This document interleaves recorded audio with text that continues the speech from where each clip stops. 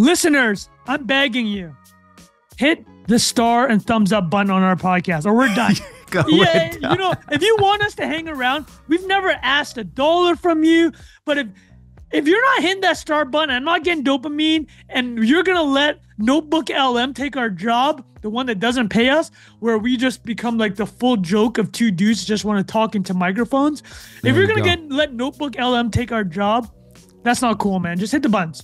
Hit all the buttons. All the positive buttons. Welcome to another episode of Not Investment Advice. You got Trung fan Bilal Zaidi here.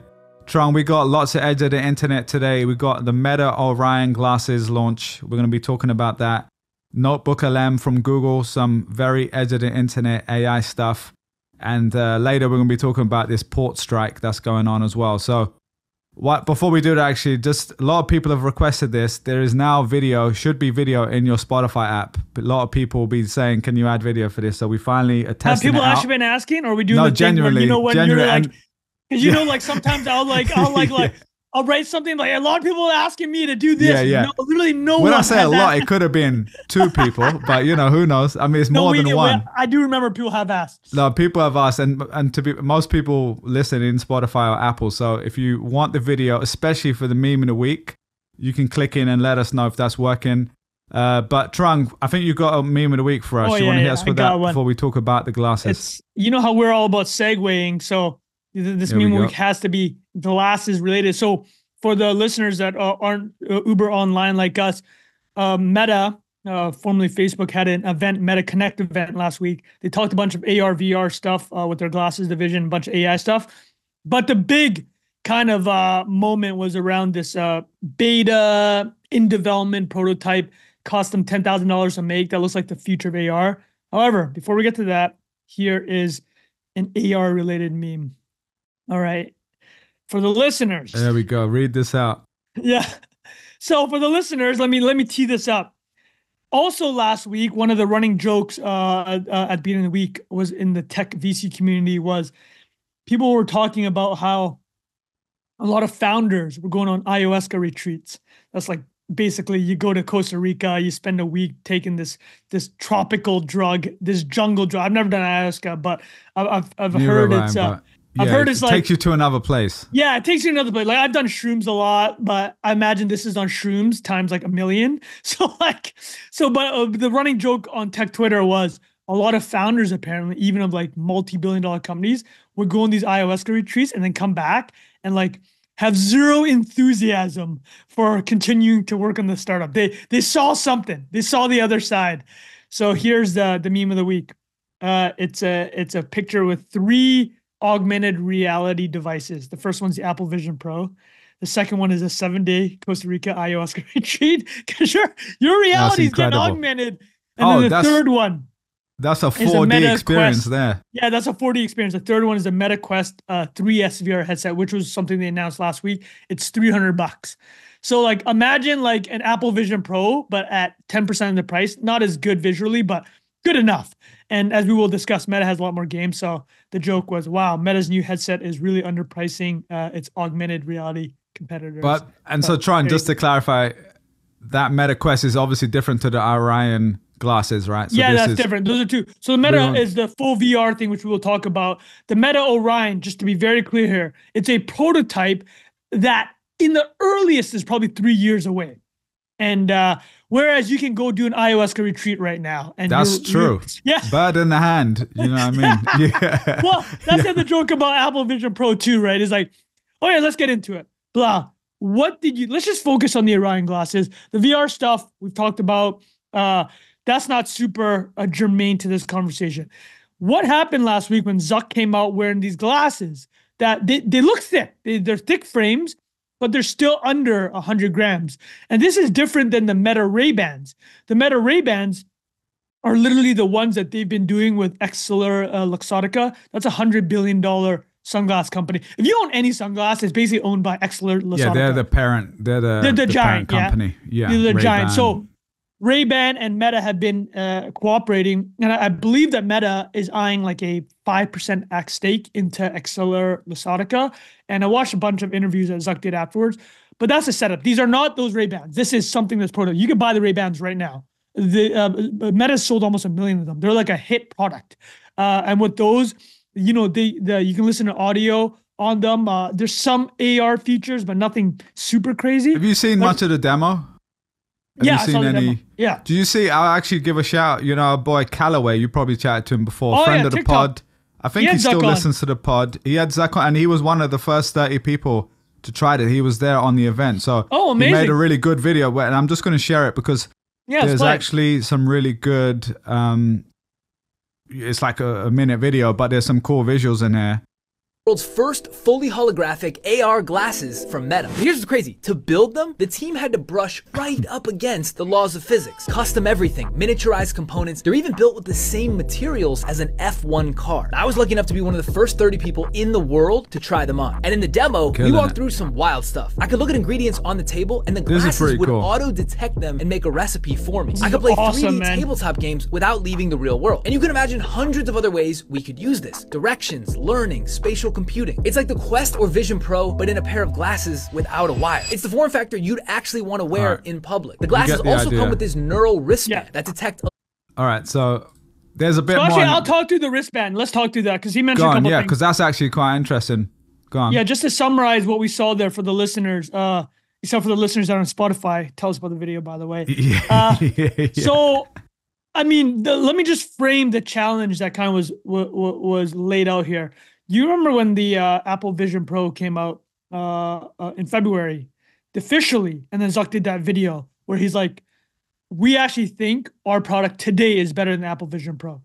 It's because, and I listened to a lot of the podcasts that he did afterwards because he did one interview kind of like run after. It was like, this is a big thing, right? He announced something that isn't even available for 3 years. Man, you know, he was flexing on him. But the interesting thing about this was, obviously this is an Apple bet, right? Like versus Apple. And the thing that he's talked about a lot is he does not want to be owned by the iPhone anymore, right? Like the whole battle that Zuck's had with Apple in the past, I call it decade, essentially, really last 5 years has really heated up, is Facebook made the shift to mobile in around 2010, 2011. They were desktop based. Remember, Blau, when you started your Facebook profile, where was it? Sending those pokes. You know where was it? It was on your laptop, right? Yeah, it was on the desktop. So like people may not remember when Facebook went public in 2012. Like one of the key risk factors was like, can we shift to mobile? That's true. I forgot about that. Actually. That was a huge thing. And then what ended up happening was that it turned out that Facebook is the most valuable app on your phone. I mean, you can think about the suite of Google apps, right? Like YouTube, just Gmail. Real quick, because Trunk, when you mentioned that, I completely forgot because the usage had moved to mobile, a lot of it. But I think the monetization part, that's a great example where people are using today's frame or 2012's frame of how it's going to be in the future. So like the main point of ads at the time were way less valuable on mobile at the time because the click-through rates were low and the auctions hadn't caught up. So the price per CPM was lower. But now they've obviously equalized because back then you needed to select, am I targeting mobile versus desktop? Now it's by default, you target everywhere pretty much. In fact, if you're not targeting mobile, you're missing 80-90% traffic in a lot of cases. So sorry, go back to what you were saying. No. So that was a big that's thing. great. That's great knowledge to know, right? It's like, and that's helps frame this conversation. So Facebook was able to make the transition because it turned out actually that with that because your phone is much more restricted than a desktop screen or laptop screen, right? But it turns out when you're flicking through the feed, it's actually an incredible place to put ads because you scroll up and then that whatever takes the image over is, the whole screen. Particularly Instagram, right? And as we know, FB's ad business now is over $100 billion a year and ad revenue, and a lot of that is obviously happening mobile. So they were able to transition, but as an app, not as a platform owner. And then we talked about it here. I think 2-3 years ago, Blau knows the Apple made the app tracking transparency thing, right? A lot of Facebook's ad business was built around, can you track people across apps? And then Apple just basically kneecapped that entire business. But if you go on your phone now, right, it's like, do you want to allow tracking? And the way it's set up is like, basically no is like a giant button. And then like, yes, let them track me is written in the most ominous way. And like, it's a lot smaller. So Facebook took a massive hit. It went from like 800 billion to 250 billion market cap, and then it's made it all back. It's over a trillion again. But yeah, that's just a setup for the last decade. Zuck has been trying to anticipate the next platform because he does not want to be at the behest of Apple, because he is, and they have a contentious relationship, and like Apple plays a privacy card, and they're making Facebook to look like the enemy of the privacy game. But that's the setup to these glasses. So they've spent over $70 billion, give or take, in Meta Reality Labs. And that covers everything, right? It's not just the VR glasses, the headsets, but a lot of that has been questioned. A lot of reasons why they got clapped 3 years ago with that big drawdown was because they're spending so much on Meta Reality Labs. And just to give you an idea of how much money that is, like the Alexa, so Amazon, Alexa hasn't been super successful. They have 100 million devices all in homes. But dude, what do you use Alexa for, bro? For a timer. Use it for timer and music. Weather. That's it, music, right? Yeah. So that costed over $10 billion. But iPhone costed $1.5 billion. That's it. So Meta spending $70 billion to build the next platform. Granted, right? Like the mobile phone market had a lot more makers. There's BlackBerry, Nokia, and all those parts were being created elsewhere. Zuck is like basically trying to make this from scratch, as Callaway highlighted in that his short video. F1 parts, new physics design for the eyes, right? There's 70 degrees of vision. So you put these glasses on and AR covers. Think about 70 degrees, right? That's almost entirely when you look out. And the question then becomes, can this be the next competing platform? So, blah, I'd like your thoughts on that. And now I'll frame it like this. Would you wear these if the vision that was shown last week, would you wear these over carrying a phone? Good question, saying over carrying a phone versus just as an additional device. Yeah.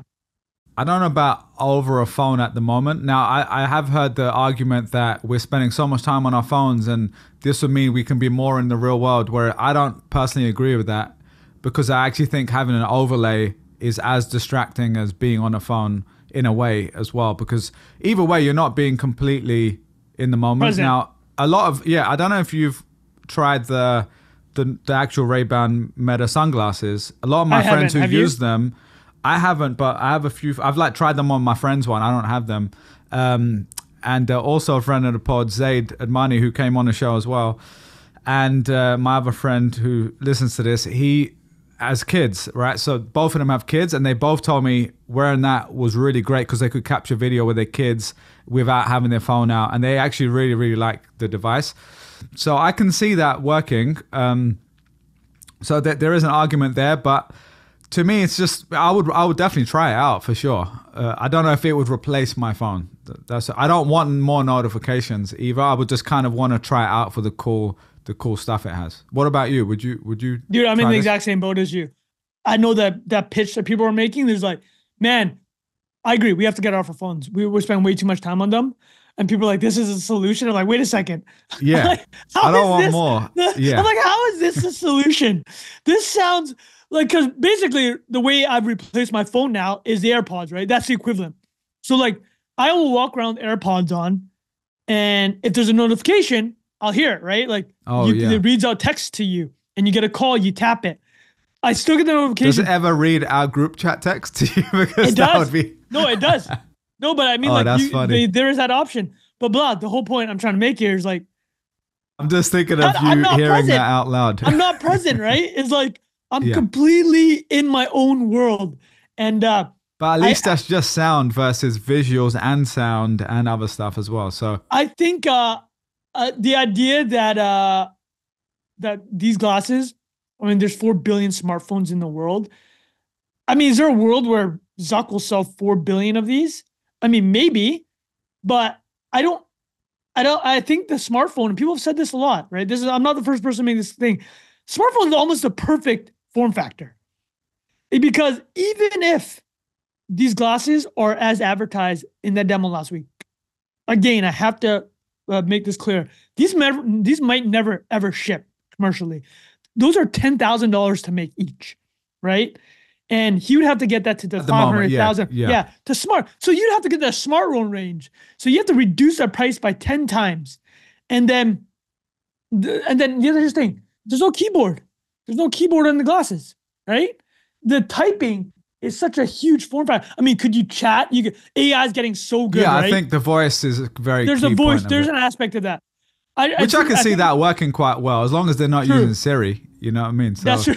Well, they got their own thing going, right? They got Llama, right? So like, but Zuck actually said in one of the interviews that these glasses were the best use of AI, actually. If you think about how much AI is used, like the visual overlay, interpreting the visual world. That example he used with the recipes is all AI, right? So if people didn't see the video, he's looking at a table of ingredients. Imagine that being your fridge. And it's like, turn this into a recipe for a smoothie, or I've seen other versions where it's like a breakfast or whatever. Now, like obviously that's a very specific example. You know how to make oatmeal. It's not that big a deal. But of course, that is kind of an interesting use case. I also think, honestly, I think Callaway said it in his video as well, is learning. Like if you're playing the piano, I think he mentions, that's a really interesting one. Like doing something visual where you're actually when's the last time you down. played a piano? I mean, never. But like for someone who is, no, you know what I mean? It's like, this is the same argument with the Apple Vision Pro. It came out, it was amazing visually. And but then you got to actually ship it at some point. But then you actually, like, how many, if you read a lot of people that have used it for a year, I haven't used it for a year, right? Like demoed it, but I never used it for a year. You demoed the Apple Vision Pro? Yeah. I mean, it's incredible. Yeah. But the actual usage, it's definitely not 100 grams though, right? Like you got it's plugged in and it's But it's massive. like the way you talked about it is like, it'd be amazing to overlay pianos. Like, but how often am I doing that, right? It's like, here's the other part that I want to add is like Callaway, we cut Callaway off before he talked about it. But the Orion glasses are 3 parts. It's the glasses, a puck that has the compute, and it's Bluetooth or Wi-Fi connected to the glasses. Like literally like a little small round disc or something? Exactly. And Very then Canadian of you. Is that actually what it's called though? Is it called puck? Yeah, it's called the puck. Oh, okay. Well, I don't know if it's called the puck, but that people have described. And then there's the neural wristband. Yeah, explain that. What's that? The neural wristband is they bought. I forgot what it was called. It was like Control Alt something. There's a company that tried to read basically your mind through your wrists, as in like. We've seen these Neuralink demos. I mean, listen, if you're reading the mind through the wrist. Yeah, the wrist, damn. Bro, like sometimes that's too easy. You know what? Like it better when you go in incognito mode of the browser, that stuff better be closing off, man. You better. There we go. There we you go. better not be reading your mind when you go incognito browser. But you gotta be careful. No, but the wristband is, you know how like similar to the Apple Vision Pro, you pinch and zoom. The hand gestures, The neural wristband does a lot of that, the hand gesturing, but also it can read a lot of different signals, move your hands around, control the environment that you see through these glasses. The competitive angle becomes like this. Apple already has all these pieces in place. They have Apple Watches. They can manufacture at scale, right? And they're already working on bringing the price down on the Apple Vision Pro. And the key thing of the Apple Vision Pro is like you can't see through it, right? They do this pass-through technology, which is, I mean, it's frankly incredible, but it's showing your eyes a camera vision of the world. But they're able to do it in real time without any lag. But the Orion glasses are the real world, right? Like that's it. Like that's the real world. And that was the bet that Zuck was making. He talks about it a lot in these interviews that he does, and he's like, you know, we want to show the real world. Like we're augmenting the real world, whereas the Apple Vision Pro is passing on to you its camera vision of the world, but like done at a very high resolution, right? So I say the 2 questions long term are, will there be 4 billion glasses? I'm kind of with you. I'm a little bit skeptical that this is the next form factor. In the sense of, I don't think smartphones will go away. There's that viral clip of Zuck being like, I think the next platform are going to be glasses.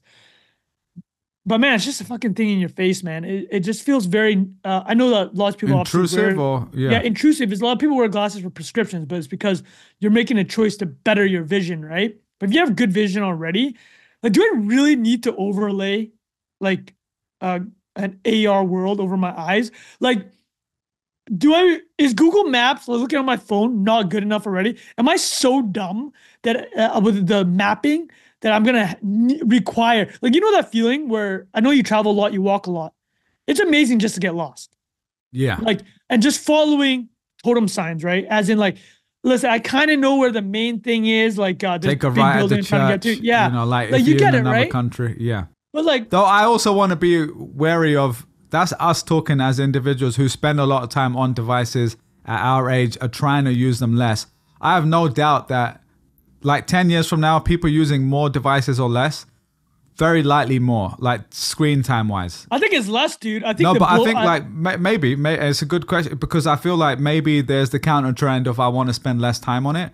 But I also think that's one of those idealistic things potentially as well, where you're saying, oh, I wish the world was using less and we're not at the table, you know, on our phones. And like, you know, we might not do that. A lot of my friends and I will like put it away or whatever. But if you, I don't know what your parents are like, but they're probably still got their phones out. And they're they're addicted. Yeah, exactly.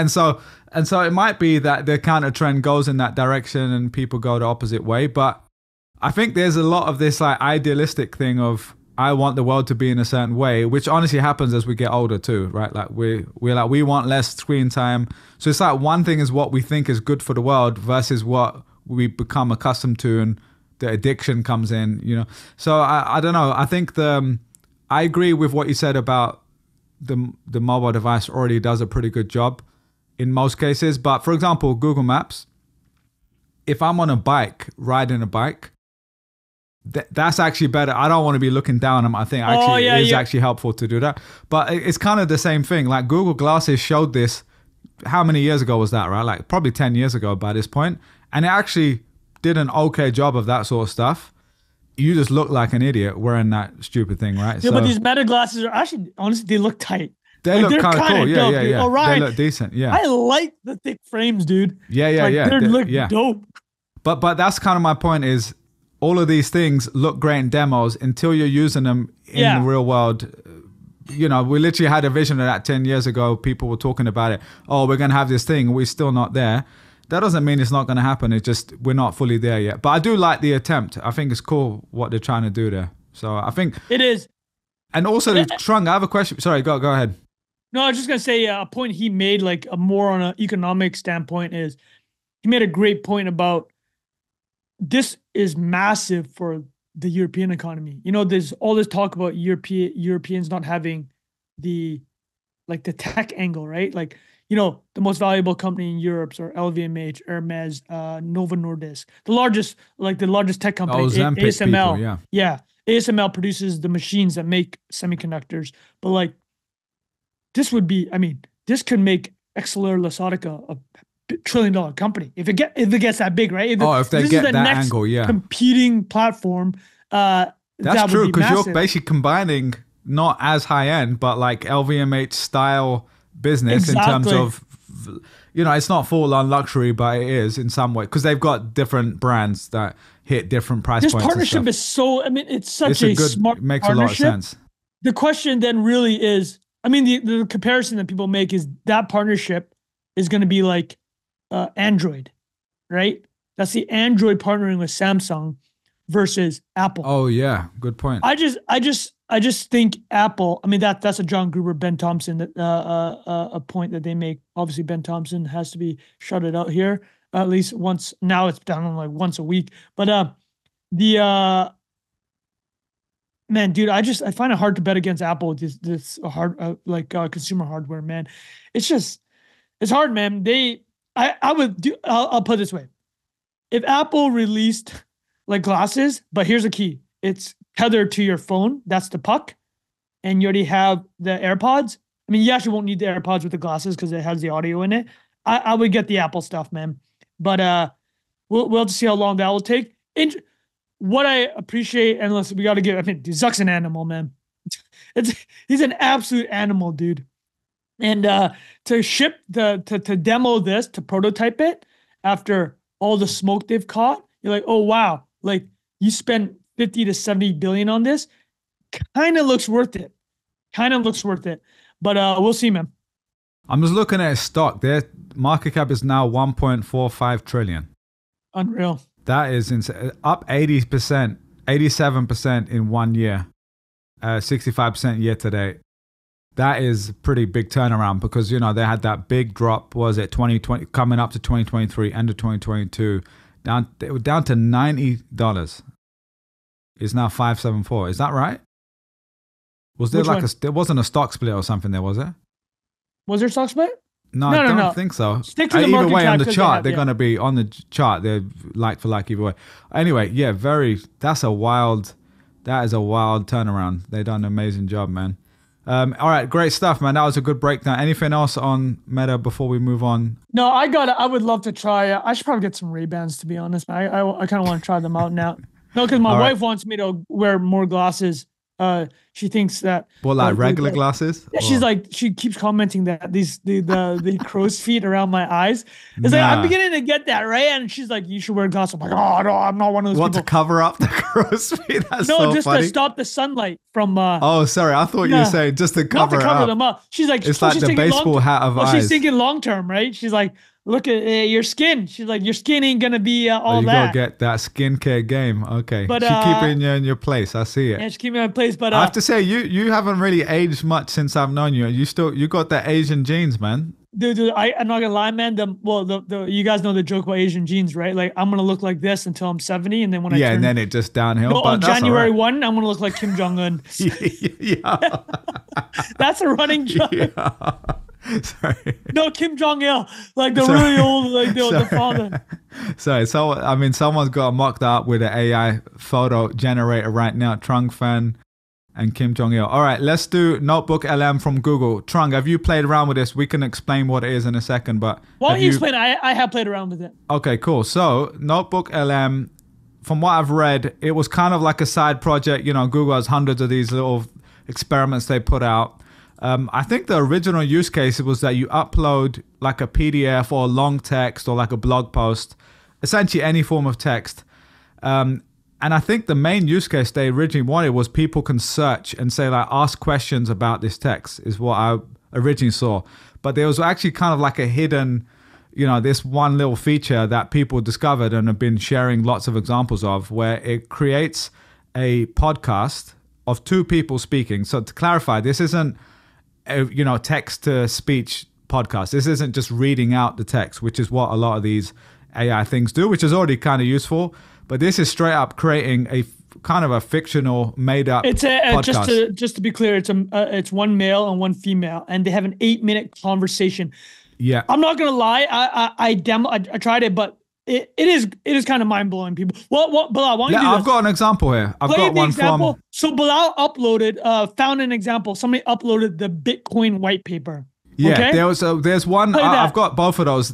I'll tell you the one that I actually think is better is our guy Andre. How'd you say his Karpathy? How'd you say his surname? Legend. He was the previous director AI at Tesla.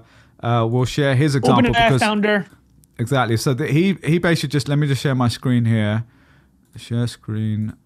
Okay, so this was his tweet. It's quite a long tweet, so I'm not going to read through the whole thing. But he's basically just saying it's quite powerful, worth playing around with. Someone essentially took one of his blog posts on Bitcoin. No, Bilal, why don't you go? Let's read it. Let's go back up. I'm going to read this. This is worthwhile. Go on. Do you want to read it? Go on. Yeah, I'll read this, and then you hit me on that the post. But I think you should do the Bitcoin paper one because it's very NIA. All right. It is a bit of a reimagination of the UI UX of working with LLMs organized around a collection of sources you upload and then refer to with queries, seeing results alongside and with citations. So I want to be clear here what he's saying. Right now, as Bilal described, you upload a PDF. You can also do that barely.ai.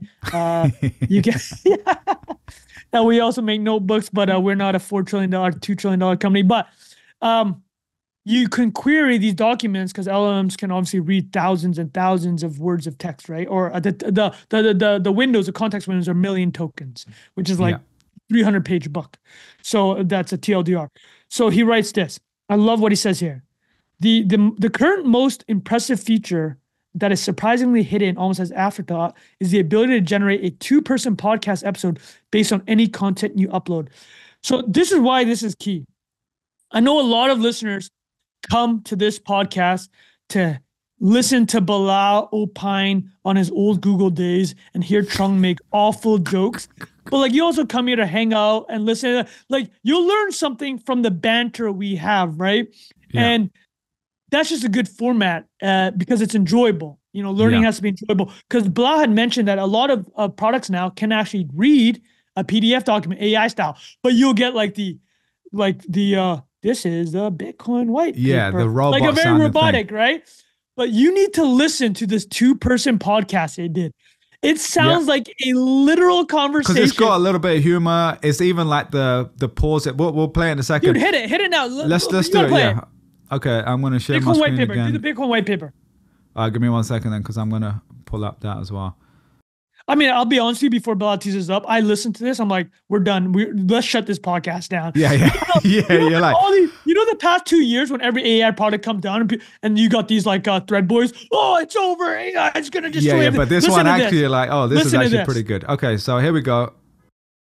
Ever get burned by like insane fees trying to send money overseas? Or even worse, having to fight tooth and nail to get your money back after a bad online transaction? Ugh, the worst. Well, imagine a system where you could send money anywhere, instantly, securely, and like dirt cheap. That's the radical idea. Someone behind this describing white it, right? paper we're diving into today. Oh yeah, Satoshi Nakamoto's Bitcoin. Okay, pause that. Yeah. People, I want to make this clear. That was an AI generated podcast about the Bitcoin Satoshi white paper. Okay? Yeah.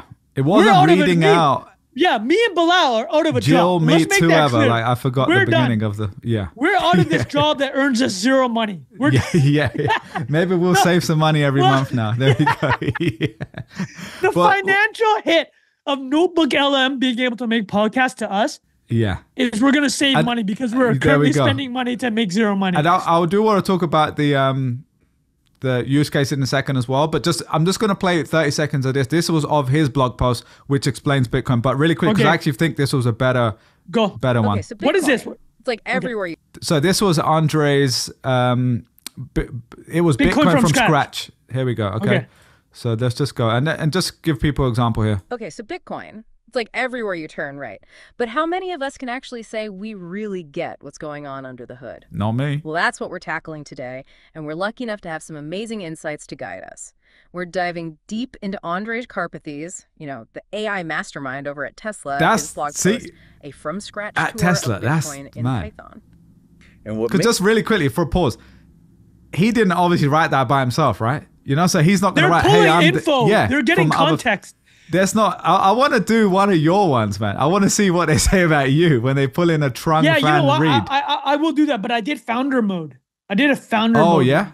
We're not gonna play, but people, Notebook. But you get the idea. You get the idea. Andre is making a key point here. This is an afterthought. Like the Notebook tool, they have it there, and they just kind of mention it. So Jeff Dean, who's the head of kind of one of the heads of Google AI. He's been there for 20.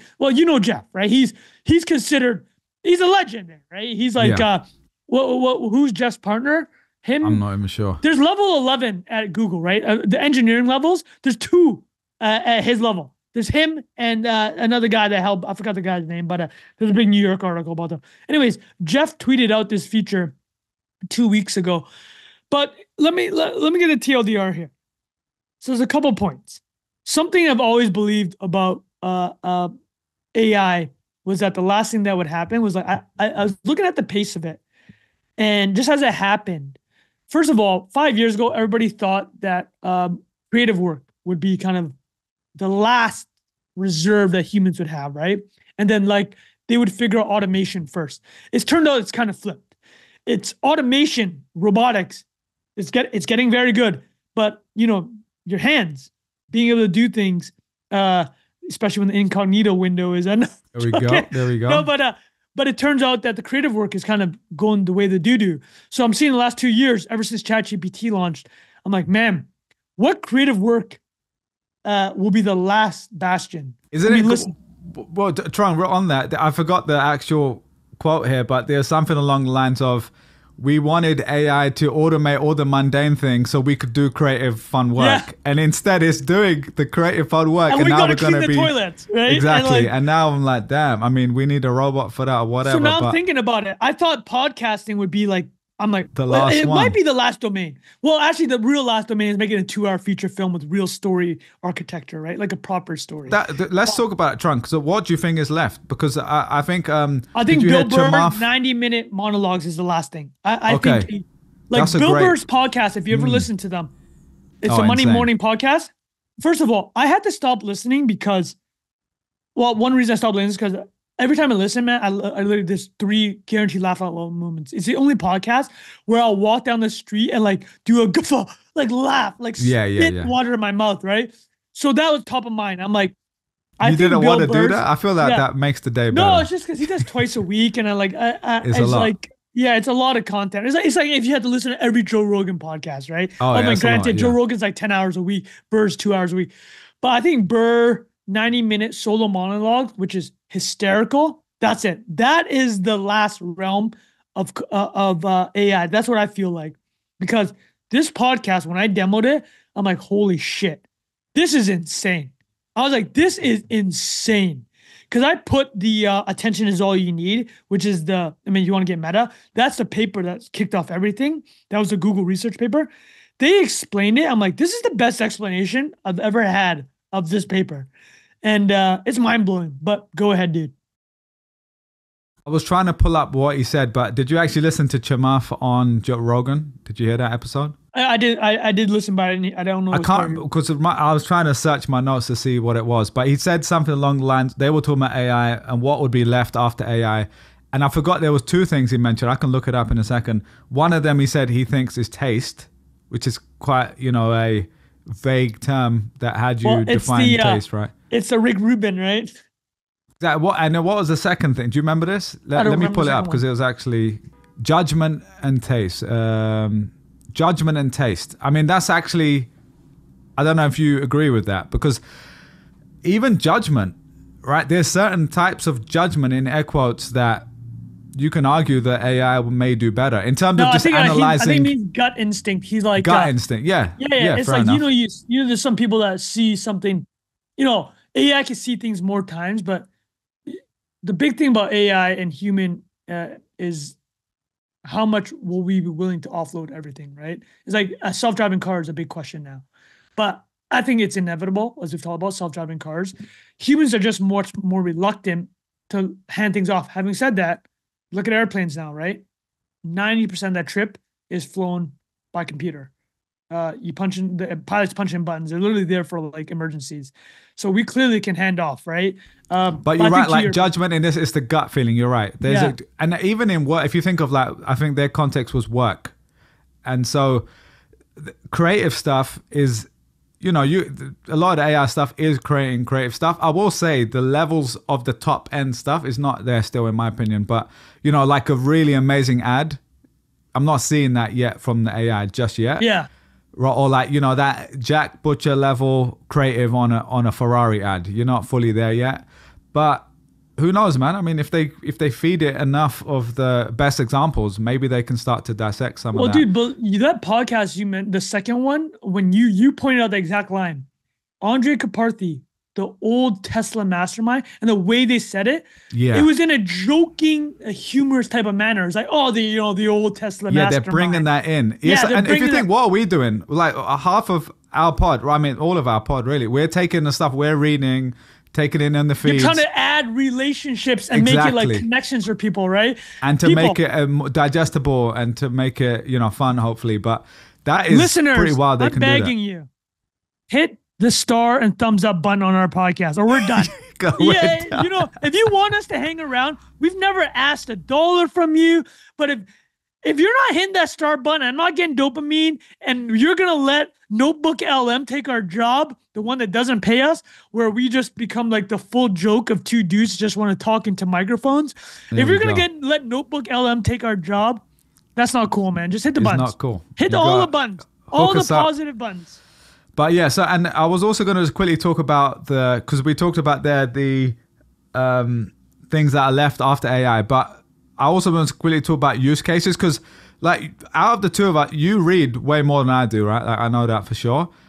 I still read a decent amount, but my preferred form of taking information has been listening for a long time. I only discovered that in my 20s. And I was just thinking, man, if this was around at university, oh my God. Like, because if I look back at all of the best, like the stuff I did best in, it was because I had teachers who were basically conversational, right? Like they were explaining stuff in a conversational style. They were asking questions. It was very interactive. And then if I look at my own life, the things I've learned so much about, a lot of it has come from audio. And obviously reading, I'm not comparing them objectively. Like reading is normally more condensed. You can read faster than you can listen to. Like I get the benefits. I'm just saying for my learning style, audio is really key. And so if I could have uploaded a stupid academic paper or like a textbook full of all these crazy case studies that I was going through and stuff like that, and they turned it into a podcast, can you imagine? I mean, I would have learned so much better. What was the original way of transmitting education for thousands of years? It's oral. It's an oral tradition. The printing press wasn't until the 1450s. Later, you're right. For 2,000 years before that, 3,000 years, there you had like two people that could read, and they'd get all the butt, and then but they'd have yeah, I like the way you said "but" too, because we're talking about the Greeks here. So no, but let me show you something. Yeah, let me show you something. So this actually came up blog on what you said. I'm glad it's a graph you showed me, because I don't know where that was going when you said, "Let me show you something." Here we go. College ability to read full books. Here we go. Okay, blah. This is the most viral story this morning that isn't related to the Middle East right now. We had to throw it. Oh my God, right? People, we're keeping up. So the other viral story is a port strike, which we will touch on. A story from the Atlantic. It's an insane story, but I think what Bilal had said is very relatable. This is the tweet from the Atlantic. At elite colleges like Columbia, many students are showing up unprepared to read full books. It's not that they don't want to. It's that middle and high school teachers have stopped showing them how to read an entire book.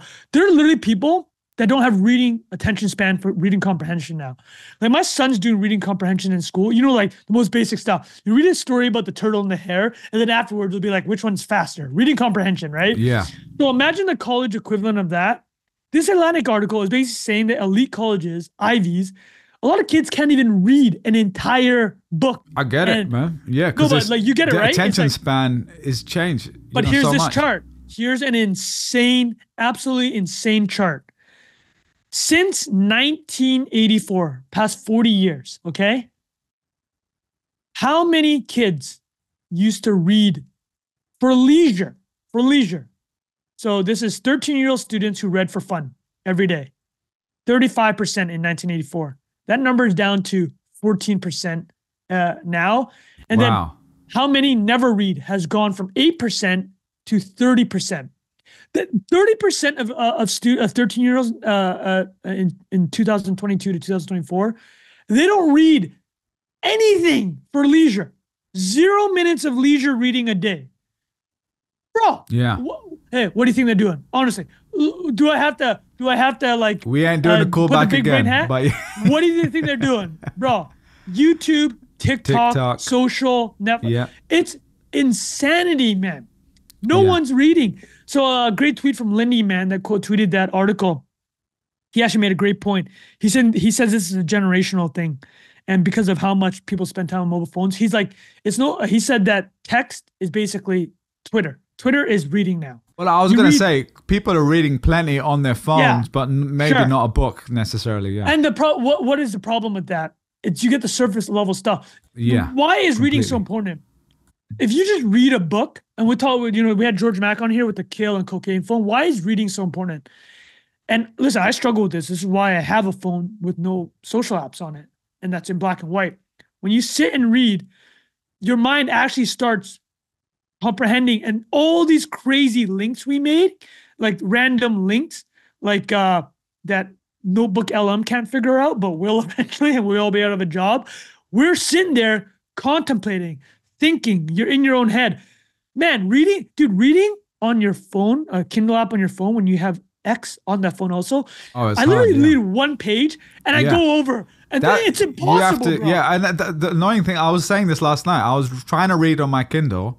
And when I was trying to buy a book on the Kindle, on the actual Kindle device. Yeah, and I was getting phone. so frustrated because I was like, man, there's that delay from when you click and then it's like a few seconds delay. And I can't stand that. I mean, even on like a regular website, when it's not optimized, I get annoyed. It's just like a thing I have. So on the Kindle, it is clunky as hell. But I've already put my phone way in. I literally put it on the other side. I literally put it in this office. Yeah. And my bedroom is on the other side of the house, right? You walked over to no, literally, this is what I did. I got up and I was like, I can't get my phone. Like, I'm going to get on the TikTok rabbit hole. I'm going to be reading some random stuff. So I'm like, there's my iPad is in my gym bag. Because when I go there, I'm on the little bike and I watch Industry or whatever. The recumbent or the... just bike? a regular bike or whatever. But, and then on the iPad, I have no social apps. So I only have like reading and audio and like Netflix and stuff to watch at the gym. And even then I was like, no, I can't. I just need to stick to the Kindle. So I went back, but I was in bed for like 12 minutes trying to read. And I was like, I just can't do this right now. I was like, I just gave up. And I was like, my mind is not working for this right now. But I think it's happening to everyone in their own ways. Like that. I was also probably I was not feeling great. So I was probably just not feeling great. And that was the main reason why. But there is this thing of like, I'm purposely putting my phone away to turn my brain off for a little while and go into that long form mode, like what you get from reading. But not the one where you're like, oh, I wonder what's happening. Yeah, not the dopamine insta hit. It's like the slower. Think about how crazy it is, right? Like, because it's literally taking bandwidth away from your brain. Like, dude, you know what's funny about the Kindle? I love you brought up the Kindle. The funny thing about the Kindle is, do you have it on pages or percentage when you're reading? Like percentage I think I have percentage. Okay. So the way I do Kindle when I have the other social apps on the phone is like every 1% I get to look at X. How insane is that? I read 1% of the book and I go to X. It's like, no, but it's so mental. That's why bad, I had to switch phones, right? But that's what I was saying, because it's annoying, because my preferred way of reading Kindle is on my phone. It's way better because it's like one hand. It is. Because in bed, like I'm laying on the side, I'm like, this kind of starts hurting my shoulder, my bad shoulder. And I'm like, this is not actually that comfortable to read. But on my phone, I can just be flipping away. But anyway, it's just, but I don't want to be on the phone. I want to summarize with this. I want to go back to your earlier point. If you had this in college, it is an incredible learning tool. It is. Here's the thing. We only did one example. You could upload like 10 PDFs, multiple links, and it will just aggregate. Bring them together. Yeah. It's mind-blowing, dude. It is mind-blowing. Dude, I think the examples on their website, really quickly, they have Introduction to NotebookLM, 8 sources, Invention of the Light Bulb, 4 sources. Yeah. Westwood Mushroom, I don't even know what it is. Westwood Mushroom, 7 sources.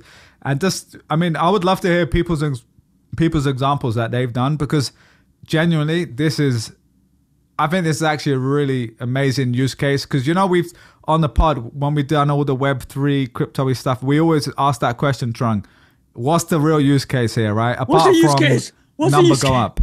Yeah, but in this case, this is a genuine, there might be some bubble activity here either way, don't get me wrong, but this is a genuine this is a breakthrough case. This is a breakthrough. Yeah.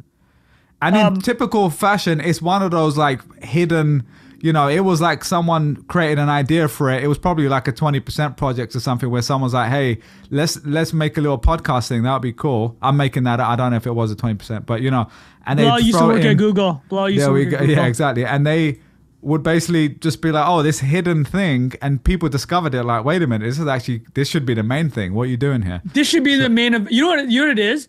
There's way too much clutter. This should be its own thing. But that's the sort of stuff, when you put lots of stuff out, you're creating lots of stuff, the best stuff rises to the top, because you'll see, oh, people are using this. Now, let's see if Google actually realizes that and makes that like its own thing, or makes it more of a front and center thing for that NotebookLM. All right, anything else on that, Trung, before we move on? No, let's jump into the port strike. All right, let's do port strike, because we're recording Tuesday afternoon, October 1st. This should come out Wednesday 2nd. So why don't you explain what the hell is going on with the port strike? Because when you sent me this in the morning, I just remember the old port thing that happened. Was it the Egypt? Was it the Suez Canal? What was it? What was that? The Suez Canal, yeah. Evergreen. That is not the same as this, obviously, but no, but I mean, in terms of like, there was a... No, I know what you're saying. There's some correlation here. So what's going on with the port strike here? Okay, so Bilal, before we get into the details of the strike, I gotta show you this 90-second clip of Harold Daggett. He's the head of the ILA, which is the port union. Harold, what's the name? Harold Daggett. Okay. Okay. Looks like a boss. So, look at this gold chain out. There we go. So longshoremen are the people that work on docks. 45,000 of them are part of his union that he oversees. They're on strike, East Coast and Gulf. So the East Coast and the Gulf Coast, not the West Coast. That's going to be germane to the conversation. Here he is saying what's going to happen if the demands are not met for his union. And the demands top level, or I think they want a 50 to 60% pay raise. And they want to make sure they don't get automated away their jobs. Okay, here we go. These people today don't know what a strike is. Right. When my men hit the streets, from Maine to Texas, every single port will lock down. You know what's going to happen? I'll tell you. Yeah. First week, be all over the news every night, boom, boom. Second week. Okay, pause. Guys. For the listeners, he's one of the hardest looking individuals. He's beard got alone. Glasses on. He's got like a beard goatee. Not just glasses. This is them old school rimless glasses. Rimless frames. With he's a got a goatee. he's got an gold arm chain. tattoo, a gold chain. Like, this is a guy you do not want to mess with. You don't All right, mess Bob, around continue. with this guy. Okay, yeah.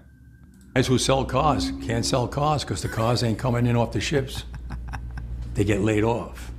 Third week, malls start closing down. So I just love that he's going first week. This is phenomenal. Dude, he's delivery. laying out what's going to happen. What's The gonna economy happen to will you. be destroyed. Okay, continue. Yeah. They can't get the goods from China.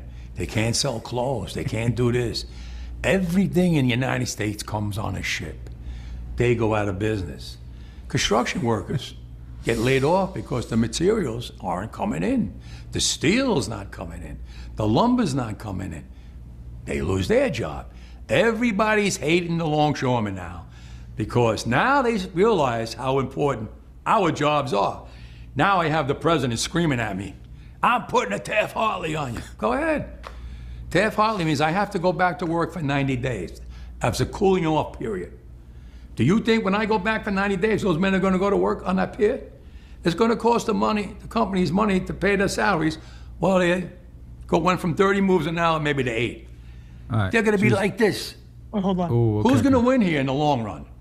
You're better off sitting down and let's get a contract and let's move on with this world. And in today's world, I'll cripple you.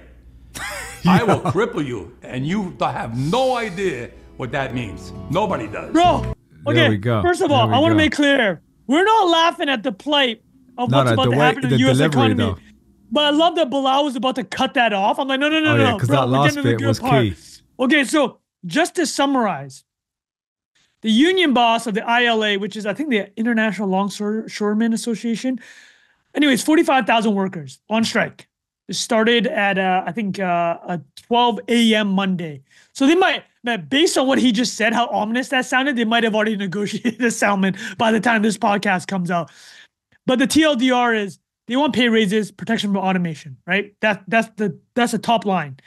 And Ryan Peterson, the CEO of Flexport, best person to follow. Flexport is a startup that does logistics. Best person to follow on this topic because he's tweeting all through it, explaining everything that's going on. I mean, these numbers are jarring, man. Apparently, the cost of trade it's costing the U.S. economy $1 billion a day if these longshoremen are not going to work. And this has election implications. In election talk, there's also something about the October surprise because the elections are in November. What's the October surprise? What's the date today? October 1st. Sounds like a surprise because it's really bad because you have to remember, not getting political, but Joe Biden and the unions that was kind of the pitch, tight with the unions, right?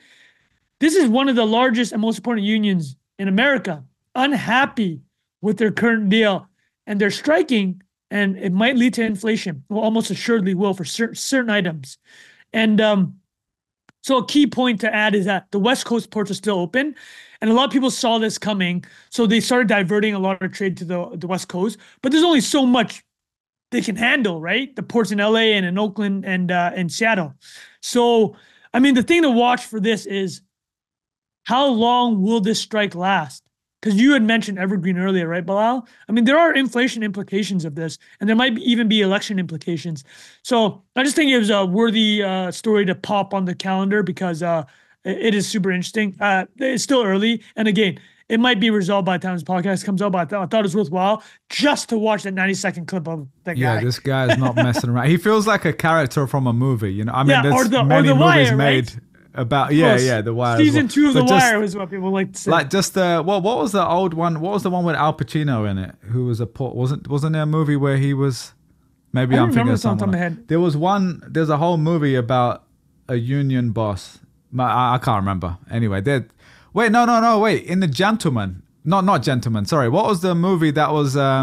Sorry, we can cut this down if I have to. What was the one that came where they made the 3-hour movie on Netflix? And it was like Al Pacino. Oh yeah. I know exactly what you're talking about. The Irishman. The Irishman. Yeah, it's about ports. Wasn't right? there wasn't there a little union boss in that? There was some union boss stuff involved, but I mean, the most famous movie, if you want to do union boss, is Jimmy Hoffa, right? Like of course. He's the one that he was basically killed. The and, OG. And people, a lot of people think the dark joke is that he's buried under a giant stadium, but that's wild. Anyways, that's something to keep an eye on. I think we can wrap this up with a Megalopolis, my review. Yeah, so Trung, we obviously talked about it last week. We did a whole breakdown. You went to see the movie. Yes. And wait, did I see you tweet it was a bit of a flop this weekend, huh? It completely flopped. I did go see it. I had to because we did. First of all, I wrote 7,000 words about Coppola. I've been engagement farming off his name for weeks now. So like for me not to go, I'm not even kidding. I didn't want to be a total fraud. And I've been a fraud a lot in my life. Like when we started to top this episode, when people are asking me, you know what, I'll write in emails like, people have been asking me to write about this. I'm like, no one's asked me. But like I had no one's asked me. Yeah. I had to come through on this detail regarding the film. So I did go. I went with one other person, a friend, on Saturday, 9:30 p.m. So, I want to ask you.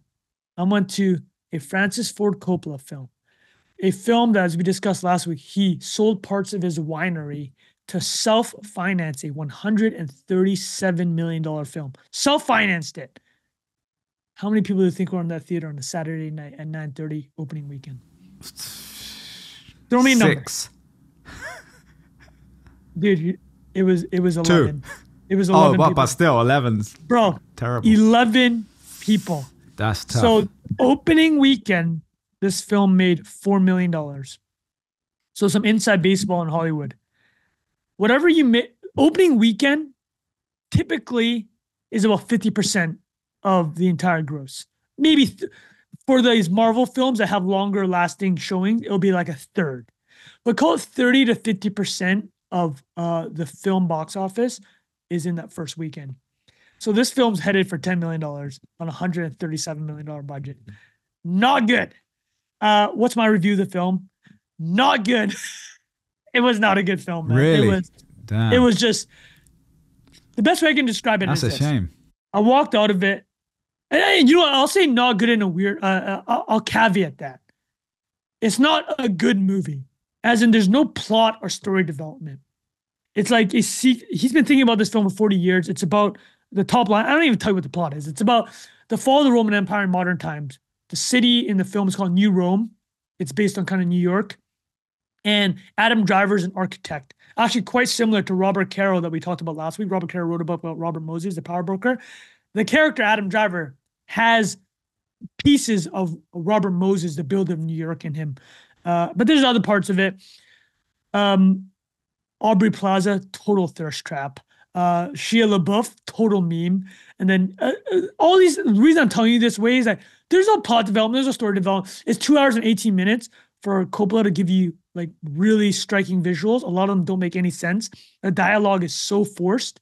And there's random quotes from Shakespeare and Marcus Aurelius. It was like, he's just been thinking about all these ideas for 40 plus years. The joke that people have is it's just a meme. The movie's a meme. A lot of it doesn't make any sense, but there's funny moments and the absurd. And so that takes me to this. What is this film's legacy? Coppola said, I want to make a film that will last for 50 years. I actually think this might happen. I think this movie is going to hit the it's so bad it's good realm. You know, like when movies become cult classics. Oh, like yeah. You know what I mean? Like a movie is so Well, absurd. like it's almost funny that how bad it is. Yeah, or it's it's like a you meme. gotta watch this how bad it was. It's so and it's one absurd, of the right? greatest directors of all time. Yeah, exactly. Like a guy that did The Godfather 1, Godfather 2, Apocalypse Now, as we talked about last week, made this just batshit crazy insane movie. It is nuts. Like, I wish I had done some edibles before watching it. And I think if you do, it's one of those, you'll just be like, it's just so weird. It's just weird, right? Yeah. And, but I think the meme potential is so big on this that it will have like when it hits streaming, everybody watches it. Like you already the people that have watched it, the memes are already juking. I saw a hilarious tweet. It's like, I'm hearing a lot of conversations from people that have seen Megalopolis. Like their friends will ask them, is the movie good or bad? And then that question will turn into a 45-minute dissertation on what does good even mean? So like, that's like what it is, right? Yeah. Like, it's not a good film in a traditional sense of, is there plot development, is there character development? Coppola's doing weird shit. The best way I can describe it is this. So let's take Apocalypse Now, which we talked about, but I didn't talk about the creative side of it. He wanted to take an 1880s novella by Joseph Conrad, The Heart of Darkness, very famous novella about colonialism in the Congo, the Belgian Congo. And he wanted to see if he can make it into a Hollywood blockbuster about the Vietnam War, right? And then Godfather, for people who don't know, the book itself, if you ever read Mario Puzo's The Godfather, it's like pop fiction. It's like popular, like one of those type of novels, right? But the film, Coppola wants to see, can I turn into like a serious Shakespearean type of drama? And he did. It's great, by many accounts, for many people, the greatest film ever. So Megalopolis has a similar vibe in the sense of this. Can you take these Marcus Aurelius Roman ideas? It's about the film's based on something called the Catalan conspiracy. We don't have to get into it, but it's like a famous conspiracy in Roman times from Roman history.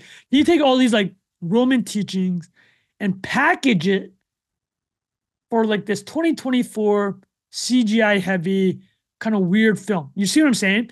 He's taking one format, trying to use the medium of film to show something different. And the last thing I'll say is, have you ever seen a Terrence Malick film in theaters? What's the most famous one? The New World, Tree of Life. No. Okay.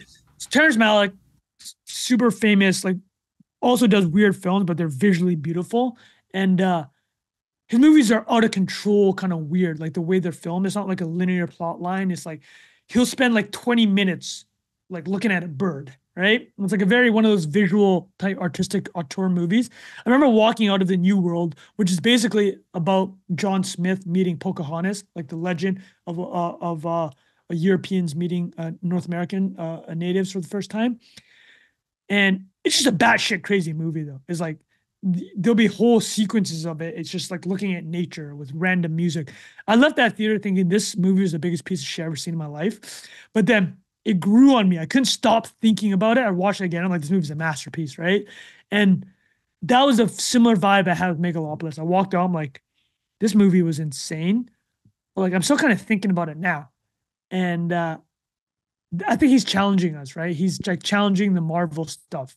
And the last thing I'll add is he had a quote that was in my article I didn't talk about last week, but he's like, after The Godfather 2, every studio wanted Coppola to make another mafia flick. And he basically has reflected and said, I didn't want to do that because if you only make movies you know how to make, like you'll make more money, but you won't learn anything. And he made Apocalypse Now, which he had no idea how to do that type of film. And he learned a lot. I mean, he almost drove himself to suicide. Megalopolis, also, he didn't understand how to make one of these CGI crazy Roman type of epics. Did it. Time will tell. I would recommend watching it. And I kind of also watched it just because I think he's giving me like 200 hours of greatest entertainment in my life. Like The Sopranos is built off The Godfather, right? Goodfellas is built off The Godfather. He's giving me 200 hours. Can I give him 1 hour of my time? So I did. There you go. Fair enough.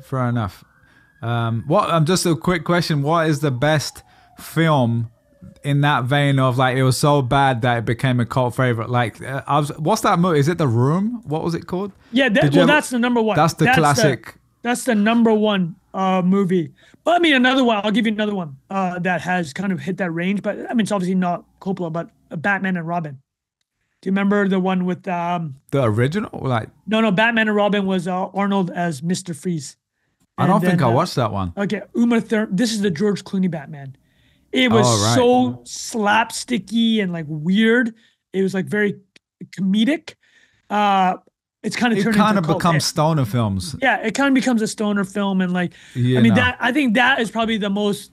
That's probably in recent times the best of like that. But that has nothing to do with Coppola. I'd say the feeling I had was very Terrence Malick. And I mean, listen, a lot of like hoity-toity film people will be like, "Oh, Terrence Malick is the greatest director ever," and but normal people watch his movies are like, "What the fuck is going on here?"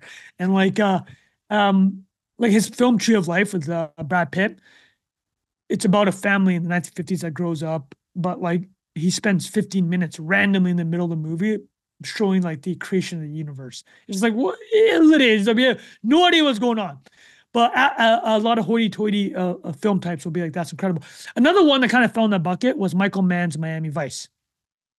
People hated it when it came out, and now it's kind of turned into a cult hit. So there we go. Just looking, because I'm looking at Megalopolis IMDb 5.2 right now, which sounds about right based on what you said. It's not crushing it. I want to see Rotten Tomatoes real quick, and we can close out now. But yeah, 34%, I think. Not that it's all about the reviews, but just curious to see. It's always good to see. I always love to see Rotten Tomatoes is interesting because I use IMDb a lot more, but the critics' review versus the people's review. Like I remember when the Dave Chappelle comedy came, like a stand-up came out, the critics review was terrible and like the people's review was way higher. So sometimes there's like a massive gap between those. Yeah. I would actually want to do like a watch-a-thon. No, but this isn't a gap though, right? Yeah, this is just everyone saying it's not good. The biggest gaps are the Adam Sandler ones. Oh, that's a great example. Yeah. Because I actually like a lot of his old movies. They're just fun if you don't take them too seriously. Yeah. All right, man. That was great. Great chat today. I liked a lot of the topics we talked Thank you, about. Everyone. Really good stuff. Hope you enjoyed this. And like we said, the video on Spotify is a test. So if it's not working for whatever reason, just try it next time or try it a few hours later. I hope you like that. And we'll see you guys next week. Cheers. Bye-bye. Peace.